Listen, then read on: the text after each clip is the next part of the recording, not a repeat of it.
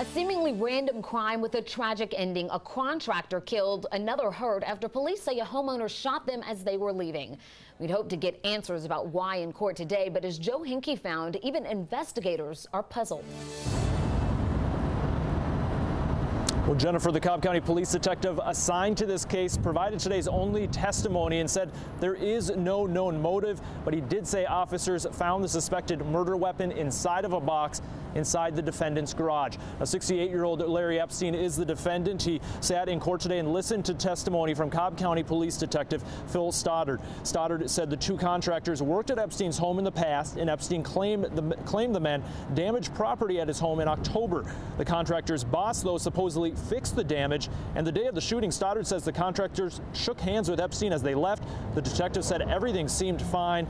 The contractors got into their vehicles, and the surviving victim, Donnie Moncalm, told police he was shot while in his vehicle and then tried running away. The detective testifying said what happened next was captured by a doorbell camera.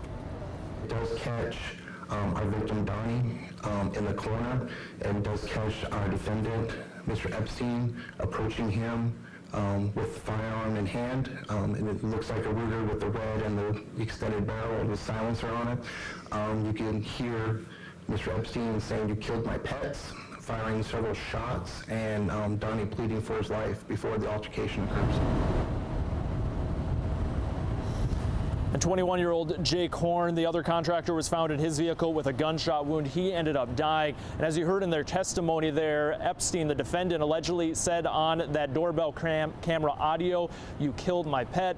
But Stoddard, the detective, testified that officers found no evidence of any pets being harmed or killed at the property of Epstein's home. At the end of today's hearing, the Cobb County Magistrate Court judge said that there is enough evidence for this case to have probable cause and move forward, and she sent it to Superior Court. We'll send it back to you in studio. Joe Hinkie live in Cobb County. Thank you, Joe.